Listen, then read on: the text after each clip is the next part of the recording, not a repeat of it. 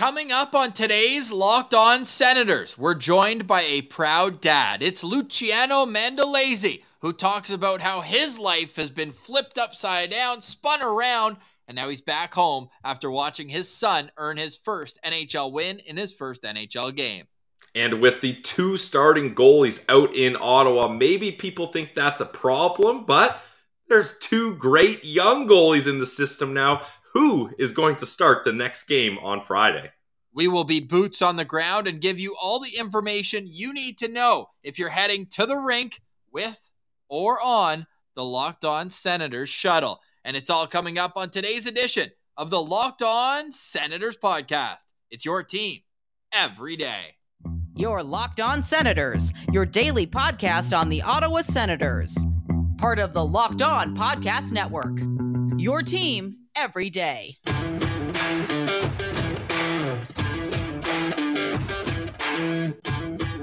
I'm Jake Sanderson, and you're listening to Locked On Senators podcast. I'm Tim Stützle, and you're listening to the Locked On Senators podcast. And welcome to episode 637 of the Locked On Senators podcast. I'm Ross Levitan on the outskirts of enemy territory in Winnipeg, Manitoba, alongside Brandon Piller up in the Blue Mountains. And those locations are when we're recording, because when you're listening to this, I will be 10,000 feet in the air, and Pilsy will be counting down kilometers to the nation's capital. Ross, I'll be getting in my kayak, as last time I was heading to Ottawa and I posted a picture beside a river and everyone's like, how you getting here, canoe?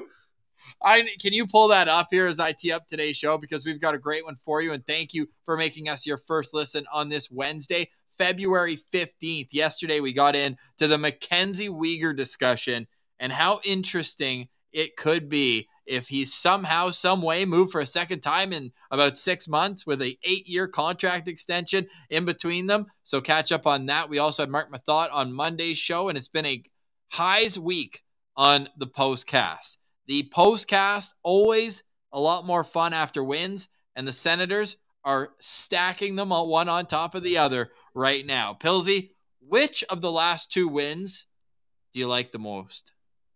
I mean, this is an easy answer for me. It's the last win up against the New York Islanders for so many reasons, Ross. Well, the top reason I got to watch that full game, the Mad Sogard game, I was in the air for the third period, arguably the only good part of the game for the Ottawa Senators I missed. But not only the fact Kevin Mandolese finally gets his NHL debut, something that I have been really pushing for here, and I knew he was ready for an opportunity, and he proved me pretty right as he stops 46 out of 48 shots in the shootout, stops both shooters. And Ross, not only that, but that was a crucial win up against a team that the Ottawa Senators are chasing in the Eastern Conference wildcard race. So the last game takes the cake for me. I mean, I'm just so happy for Mando, but that's not to downplay Mad Sogard. Incredible effort up against the Flames as well. I'll go Monday because it was a win. It was at home, and it was when other fans had started leaving the stadium with the two goals in a span of 52 seconds in the final 2 minutes of the game. Are you kidding me? And then being able to finish it in overtime with Tim Stützle sending the crowd home happy. I just love a good comeback performance in front of your home crowd. And Pilsy, my favorite thing happened in that game. When a team scores a goal while their last goal is still being announced at home, you just cannot beat the vibe of that. But we're going to try to replicate that vibe on Friday when the Locked On Senators podcast partners with the Glebe Central Pub to take 2 shuttles to the game. Those shuttle times have slightly switched. We'll tell you about that at the end of today's show. But Pilsy, the real discussion is who starts on Friday. Did Mando do enough to make it interesting for you, or do you go back to Mads on home ice again? And this is a team where, as long as the players up front do their job, should be able to beat the Chicago Blackhawks. Yes, absolutely. I believe both of these players are put into a position where I'm not really nervous about either one of them going up against the Blackhawks. Now, that's not to totally downplay them. It's still professional hockey team. You gotta stay sharp, and these points are important to the Ottawa Senators. So it's not a nonchalant situation here. But in my mind, I think you go to Mad Sogard here. I think you need to see what you have from him, and I want to see him get in as many games as possible, because that's your top goalie prospect. And at this point in the season, when you've got none of your NHL starters available due to injury, I think you should give Matt Sogard this opportunity. But a big part of me saying that is it's very likely that Mando's going to get another game here. If that was kind of it, maybe I would want to give Mando a shot. You got to ride the hot hand sometimes, and he certainly was absolutely scorching last night in his game with 46 out of 48 shots stopped. So I think you go with Mads Friday, and then you give Mando the start at home in St. Louis, which the reference is perfect. The Mando, the Mandalorian, it's Star Wars night on that night in Ottawa, so I think that all just works out perfectly. And red versus blue, isn't that the two colors of the lightsabers? Usually it's red versus green, but these days, I don't know. They're mixing in a lot of different lightsaber colors, Ross, so I'm not going to hold you to that. I'm sure our Star Wars fans will tell us, because I'm not completely caught up on The Mandalorian, so I just know the catchphrase is, "This is the way," and Mando showed us that was the way to have him start in that game. Well, you just blew our cover as well by saying Mando's performance yesterday, as this is our Thursday episode, Pillsy. You said we hadn't left yet, so our cover was already blown. You already doxed us, so the cover was blown already. You could have actually got me a different direction, and I feel so kind of caught red-handed myself now, because I'm realizing, here's a little peek behind the curtain. If we record 2 episodes in the same day, we change our shirts for that. Oh, same outfit. Same outfit. That's tough. That's tough for me. Gotcha. But Ross, this time I'm always so nervous doing the drive to Ottawa, because if anyone knows the drive from Collingwood to Ottawa, it's basically straight across, like through Algonquin Park, essentially. So there's about an hour and a half where I have no service. If you'll remember, Ross, when I was driving to the home opener of the Toronto game, when Brady... There it is. There's the picture I posted on my way to Ottawa. It had a lot of people confused. If you're just listening along, it's me beside a river. I believe that's called Furnace Falls. Check it out. Very nice area to sit and stretch the legs a little from a long drive. A stand. Well, I was sitting by the river for a little bit, but I was standing, I was stretching. You know, it's about halfway on my drive. I drive past it every time I go to Ottawa, so that's perfect. But this is around the area where there's no service. And the one year I was driving to the home opener, and Brady Tkachuk signed his massive deal while I was in no man's land. So I was living in a world where Brady Tkachuk had not signed that deal yet. So yeah, I'll make sure to take another pick at Furnace Falls. Maybe I'll bring like a kayaking helmet, a life jacket, and a paddle if I've got one. Dude, no, you know what you need to wear? The goggles. Yeah, I'll get some goggles. I mean, that's your homework assignment tonight as we're recording here on Wednesday night. So if there's been breaking news, it's like Pillsy driving to Ottawa. We are living in the past right now. But I'm going with Mads. It's a Friday night. It's at home, and I don't think he did anything in his start last Monday to not earn another start. You had the back-to-back. There's plenty more, 3 more back-to-backs this month for the Ottawa Senators, and Cam Talbot isn't back practicing with the team yet. Mando's going to get another opportunity. Exactly. It doesn't have to be Friday. Mads on Friday for me. And now let's chat with Mando's old man. An absolute beauty, Luciano Mandolese. I want to say that we first interacted online with him like right after Mando was drafted. Like he was, I think our account probably had like 500 followers, and so he's been it for the whole ride. And it's awesome that he took the time. He's super busy. Obviously, they hopped in the car, and that was actually an underrated part, Pillsy. I forgot that like Montreal is not that far from New York City. Yep, not bad. 7 hours in the car, like that's not bad. I'm doing 6 hours tomorrow, so yeah, I feel that. No doubt. You 6 hours today. 6 hours today. As you're listening. There you go. All right, let's get to that interview with Luciano Mandolese. For more, we've had 3 postcasts, and this is our 4th episode this week, so plenty more to catch up on, but we're really excited to present this interview for you. And it is brought to you by our friends over at FanDuel. Guys, I am so excited that FanDuel is the official sportsbook partner of the Locked On Podcast Network. I mean, anytime you want to partner with someone, why not go with the number one people? They are the number one sportsbook in North America, an official sportsbook of the NFL. And what I love most about FanDuel is their app is simple, safe, and easy to use. It's secure. You're going to find so many different options there. You got money line, puck line, over-unders, player props, a bunch of specials. They do promotions all the time. Check out the promotions tab. That's where I go every day when I'm looking to make my wagers. And Ross, if you want to have a bigger chance at bigger payouts, you can do same game parlays. I love doing that. I told you guys about FanDuel's cool option where you can bet who's the first team to get to 5 shots. That one hit last night for me. Cha-ching. You love to see it. And it's at FanDuel. But for our new customers in the States, it's a perfect time to join, because if you get started, you're going to get $150 in free bets guaranteed when you place your first $5 bet. Just sign up at FanDuel.com/lockedon. One more time, guys, place your first $5 bet to get $150 in free bets, win or lose, at FanDuel.com/lockedon. Make every moment more with FanDuel, official sportsbook partner of the NFL. Now let's get to today's interview with Luciano Mandolese. All right, we now welcome a very special guest, a proud papa. It's Luciano Mandolese. Welcome to Locked On Senators, man. We've been interacting online for so many years. It's great to see you, and it was amazing to see you on TV last night. Thanks, guys. Thanks for having me on. Yeah, it was a special night last night, that's for sure. I want you to just take me through from the moment you found out that Kevin was going to start an NHL game to right now. What's your world been like? Oh, honestly, it's the beginning was easy. You got a text around I guess 12:30 at night. Kev was at on the plane or at the airport saying that Zach confirmed that he was playing last night. So then it was great. We're all excited. We knew it was going to happen one day. We didn't know exactly when, but when it gets announced, it hits you like a ton of bricks. So we were really happy for Kev. So we organized the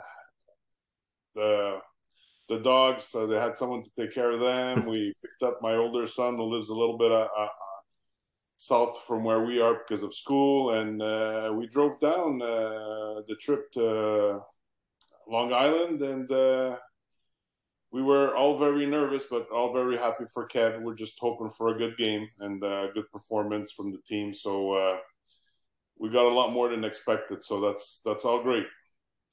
Now, Ross and I were talking. Both Ross and I are goalies growing up, and we knew our parents had a lot of stress, but not quite the same stress as the parents of an NHL debuting goalie. Take us through like what the highs and lows of watching your son in his NHL debut were.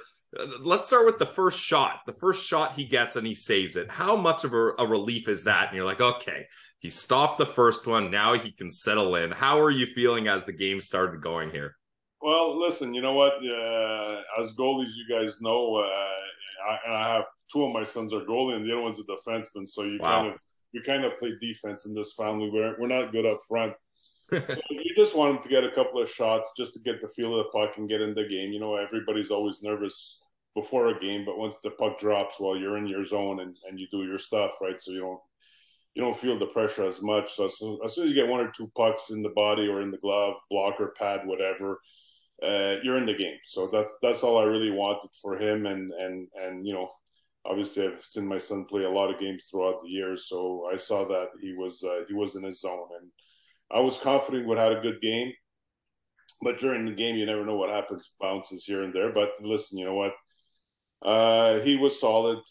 Team played really well for him, and you saw the boys wanted it for him. Like, you probably don't see it on TV as much, but we were there live, and there's not a single person that wasn't happy for him and didn't want to win the game for him. So it was really good. It was very emotional to see all that. It's something very special. Nobody's seen him play more than you. So what's the sign that Kevin's in his zone? Like, how did you know, okay, he's there? Because I know his first puck touch was actually going out behind his net, so able to kind of handle it. But what's a sign for you that he's in his zone? You saw he was top of the crease. He was square to the shooter, to the puck. He was tracking the puck really well. His rebound control was really good. So plus he loves to play the puck. My wife wished he didn't play the puck as much, but what do you want to do, right? Goalies like to touch the puck. So those were good indications for me. So like I said, I was confident he'd have a good game, and and the rest is obviously history right now. Even though we're still talking about it today, we're still on the cloud nine. Yeah. Yes, you are. I believe it. You talk about nervous moments and bounces. That one in the third period where it's just a rim around, but it comes out front. Did your heart skip a beat? Yeah, I think my wife kind of put a nail or two in my leg, but yeah, that was a nail biter for sure. Oh, awesome. There was, 48 shots. You can't have any nails left on your fingers. There was a lot of nail biters. And I mean, by the time you get to the shootout, like getting through 3 periods, getting through overtime is one thing, but each shootout attempt, we were right there living and dying with you guys. What was that like as you're waiting for him to go one-on-one with Bo Horvat, Kyle Palmieri, like some veteran NHLers here, and here's Mando, 22 years old in his debut, stopping them? Listen, we come from an honest family, so like when I still see my kid on the ice with these guys, and I say he's a midget AAA, and no, he's playing in the NHL with these guys and taking shots like this, and it's incredible. But you know what? My 2 younger sons are goalies, obviously Kevin and Jeremy. Sam was my defenseman, and they always told me that, you know what, they don't like the overtime. They rather go in the shootout to win the game. So you know what? It was in his hands. He did his job.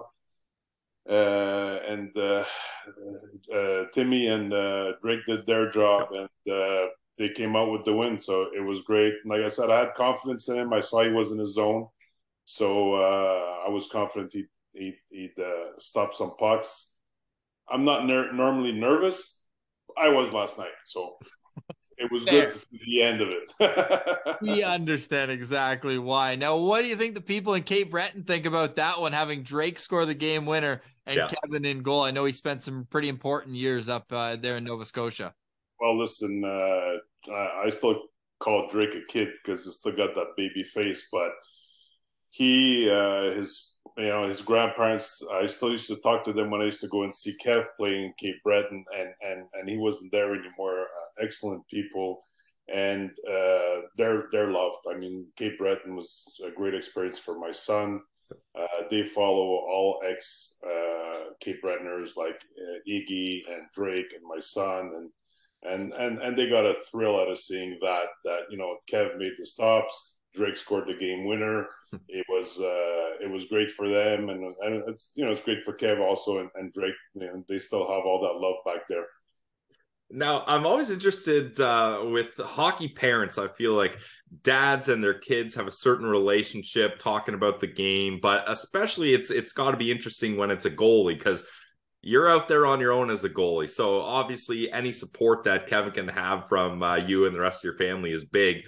What was it like leading up to the game? Are you talking to him a lot? Is he being like, Dad, I don't want to hear it, I gotta focus? Like, what's that dynamic there between you and Kevin?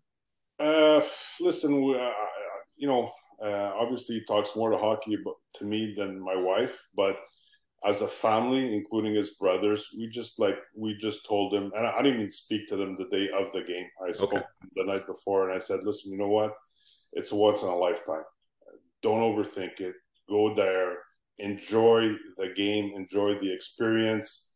You're able to do it. You just got to do it. But like I said, most important is go out there and have fun. Because you know what?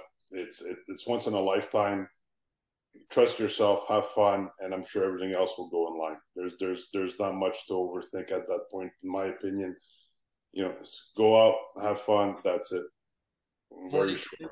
46 saves, pretty fun to win his first NHL game. Where's the puck gonna go? Has he found a home for it yet? He's got it. They kept it aside. Timmy picked it up for him, and classy move by Timmy. 100%. I told him I love Timmy more than my BMW. Wow. If I had a BMW, I would too. I love him more than a lot of things. What a player, eh? No, he's listen. He did the same thing. He's good with the goalies. He's even Brady after the game came out and congratulated us on Mando's win, and they're a bunch of good young people. Shabby went and see him too. Like they have, it's a young team. They have good guys like Claude there, but they have a really good chemistry, and they're there for one another, in good and bad. But like I said, you saw that they wanted the game for Kevin, for the team, obviously too there. But a good bunch of guys. And what can you say about his relationship with Mads? Because I know they've come up together over the last number of years. You know what? We had Mads over for supper, I think, about 2 years ago. I guess their first full year together. And you know goalies, eh? You guys, these guys push each other. They're able to critique each other, take it, and go forward, which is very special because it's very rare that you're able to say, "Oh, you should have done this," or "You didn't do this properly." They take that and they push each other to be better. They're close. They like, you know, at one point I joked with Kev because we got a third dog during COVID, and it's our fourth Great Dane that we have. Yeah. So we joked with Kev and told him we got the Great Dane, so you would have missed Mads during the summer. They basically text or FaceTime each other almost every day. That's all. Yeah. But they have a great relationship, and they get along really well. He's a good kid, and you know what? They have the same goal, they have the same dream, but they're there to support each other and push each other in a positive manner. Yeah, it's such an interesting dynamic. And in the summer when we had Kev on, we wanted to get Mads at the same time. It just didn't work out with the time zones because he was back in Denmark. But even like Joey Decord posted, I saw on social media, just, you know, congratulating Kevin. And it's so interesting because at the time during the rebuild, there was so much change. And here are 3 goalies and there's only one spot, maybe 2 for both in the organization. And you see them still supporting each other and kind of banding together when it would be easy to look at them as competition, just like another team, and say, I need to beat you. But it's a really cool dynamic. I love seeing it in action. No, but you know what? They understand the situation. And at the end of the line, you know what? It doesn't matter what the other one does. If you don't play well, you don't do your job, it's not helping you. So the other guy could, you know, Mads could be playing well or not well. It doesn't help Kev. Kev's got to do his job. Mads got to do their job. And I told them both, if you guys do it together and push yourselves to be better, you'll both got to benefit from it. So, like, you know, one day it might be you and Mads in the NHL. In Ottawa. Nobody knows. We go day by day. Yeah, and it's just so incredible. Like, when you look at normally a player, a goalie, especially in Mando's position, he's going to have a veteran in that same position to lean on. You know, he's going to have the starting goalie that's been there for years, and he can lean on him. What do I do? How do I get through this? But you see a situation last night where it's 2 guys in their early 20s with only, 3 NHL games between them combined. And Mando, this is his debut. And Mando go ahead, Ross. Yeah. I was going to say they doubled their career starts between the pair from Monday to Wednesday. Yeah, it's wild that that's the scenario they're in. But I think that's a moment where you're so glad you got your best buddy with you there, because that shot, I think it was a commercial break that the camera showed of Kevin and Mads talking on the bench. No one's nervous, you know, no one's worried. They're telling jokes. Mads is nodding along and saying, you're doing great. And that's the kind of thing where you don't necessarily need a veteran. You just need someone there that you know has your back. And for 2 young goalies to have each other's back, and they're the 2 goalies in Ottawa now. Like there's no reinforcements for a while. These 2 are going to have to hold it down, and I don't think you could ask for a much better start from both of them than what we've seen. No, not at all. Go ahead, Luciano. Well, exactly, and you know that's what I was going to mention, that clip where you see that, you know, they're 22 years old, they're in the NHL, one's playing, one's on the bench, and these guys are laughing. Yeah, I'm in the stands, my heart's going 150 beats per minute because I'm nervous, and these guys here are laughing. But you know, it's a credit to them. It's a credit to their relationship, and how they're there to support each other in you know, different times. You know, they've both had injuries. They've both had their ups and downs, especially this year. So, you know, they help each other. They push each other to be better. So for me, it's like I couldn't ask for more.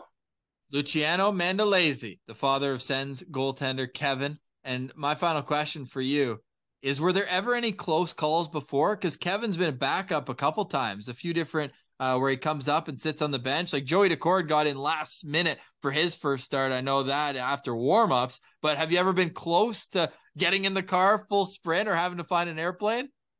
I was always ready on every call-up, but we never know, right? So I was always ready, but from what I know, because my son doesn't tell me everything. Sometimes I find out more from his girlfriend than from him. But anyways, that's a side note. Anyways, Kevin, I tell me, why do you say these things? But anyways, it's not that I know of. We're always ready. There may have been a game, I think, on his last call-up where he may have gone a game. But, I think Fosberg played a hell of a game the Friday night. And, I think you got a shutout, right, Pilsy? Yep, shutout. Oh. Yeah, so they came back with him the next night, which is 100% understandable. If I was a goalie dad, that's what I would want. So that was 100% understandable. But besides that, no, I don't think so. But we're always ready. Absolutely. And you mentioned you're a goalie dad there. So final question for me here. And thanks so much for joining us. This has been an absolute blast. We love getting the emotion. As a goalie dad, I feel like goalies are a dying breed. And I mean, for a good reason. It's expensive. It's stressful. It's tough to get them ice time. It's tough to get all their equipment, especially when they're growing every year. You're a goalie dad of 2 goalies.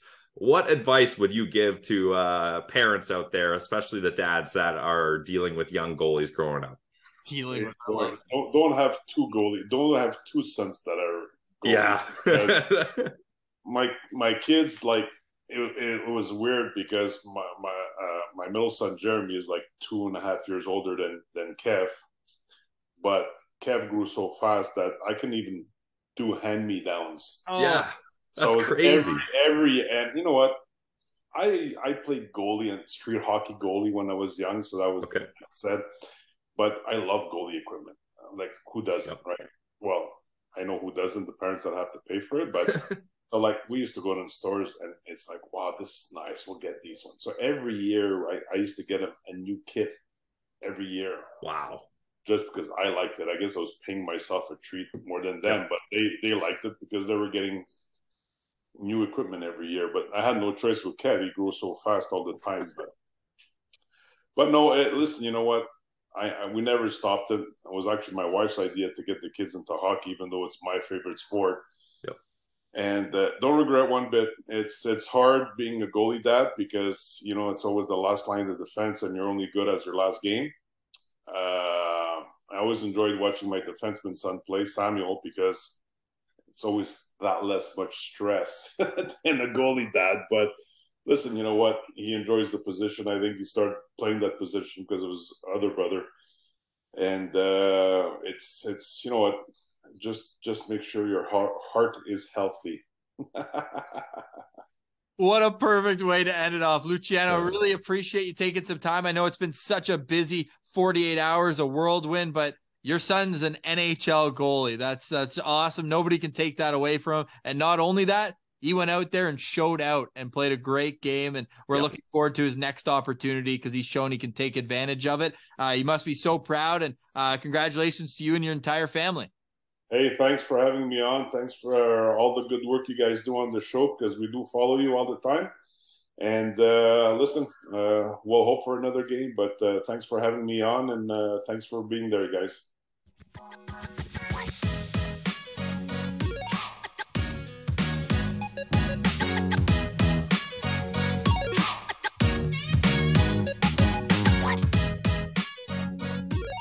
All right, you're listening to Locked On Senators. I'm Ross Levitan. With me, Brandon Piller. Stick taps to Luciano. That was an awesome interview, eh, Pills? So good. And Ross, before the interview, we thought, okay, should we line up some questions? How do we want this interview to go? And then we just said, let's just keep handing the mic off to him. Tell us how you feel. How did this feel? Like, we just wanted to feel the emotions of not only a hockey dad, but a goalie dad. That is an entirely different breed of responsibilities, stress, everything that goes along with being a goalie parent. So we can't thank him enough for joining us, as that brings a whole new flavor to the podcast. And if you've listened to any of our interviews with Kevin, you can see where he gets a lot of his good personality and good spirits from. Let me tell you about tomorrow at the Glebe Central Pub. See you there, Pillsy, tomorrow at the Glebe Central Pub. Friday at the Glebe Central Pub. That's where you can find us.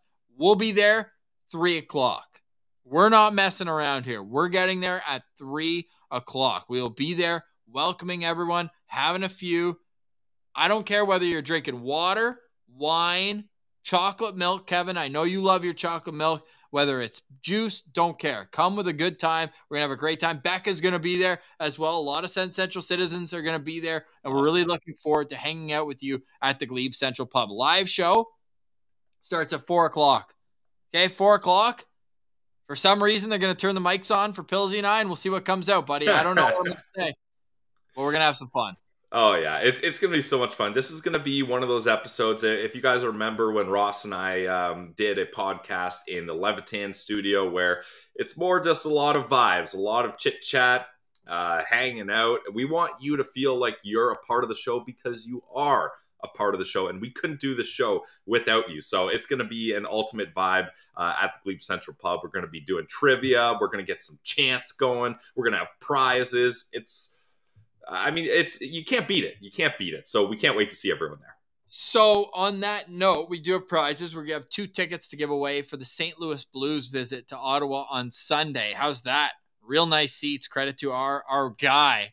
Absolute pleasure knowing Rob over the last little while, and he's been generous enough to donate his tickets for Sunday's game. So we'll have that. Doodling Daryl's going to bring one of his Zoop shirts, and we'll have our own Locked On Sens merch as well. But Pillsy, the trivia is going to be great. The only thing, if you're coming on Friday, bring some Chris Neil memories, because I'm going to be passing around the mic. I want people to get their Chris Neil stories out, whether it's a time that you met Chris Neil, whether you were able to watch him beat the wheels off of someone and it really resonated with you. I want to know. Like when he broke Ty Domi's, that was McGrath, but when he broke a few noses over his day, or if it's that huge hit on Johnny Boychuk, whatever it is. I need some Chris Neil memories as we're going into Chris Neil jersey retirement night. And it all starts at the Glebe Central Pub. Bus 1 is going to leave at 5 o'clock latest. Get on the bus, 4:45. 5 o'clock it leaves. Second bus will be 5:30. So if you have to work and you don't care to be at the Chris Neil ceremony right at 6 o'clock, like the banner's not going up at 6. There's going to be a whole spiel. You're in all likelihood going to be all good, but Pillsy, we just want to make sure people are aware that the first bus, I'm going to say, is all but guaranteed unless there's, God forbid, something, an accident or whatever on the highway, that will be there in plenty of time for the 6 o'clock start to the ceremony. But if people are like, oh, I'll get to the ceremony when I get there, then the second bus is available as well. Yep, and we're doing everything we can to make things run smoothly. This is just a part of the operation, and we're going to get everyone to and from the game. It's just going to be at different times, and we're all coming back to the Glebe Central Pub after, and if the vibes are right, we will probably do a postcast live at the Glebe Central Pub because they are our postcast sponsor. So definitely make sure you guys are ready. Make sure you get lots of water in you. Make sure you get your food. Make sure you're ready for a good time, a good night's sleep tonight, Ross, as everyone needs to be well rested for this incredible day we have planned.